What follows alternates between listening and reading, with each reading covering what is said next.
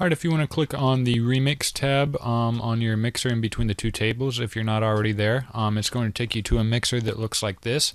You've got a couple things you can do here. At the top you've got some FX and some samples, and we'll get into those in the next couple of lessons. But from here you can create loops in your record. So if you want to drag a song to your table, and I'm going to go ahead and hit play. And if you click on a number, it's going to just automatically loop.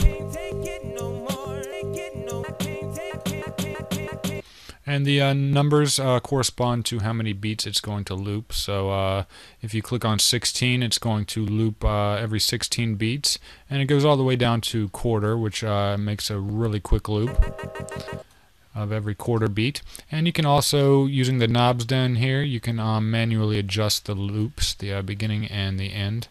And below that you'll have skip buttons, which you can use to skip forward and backwards at different rates.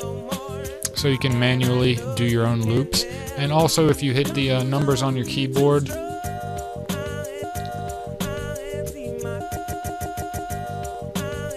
as you can see, that's going to also change your loops.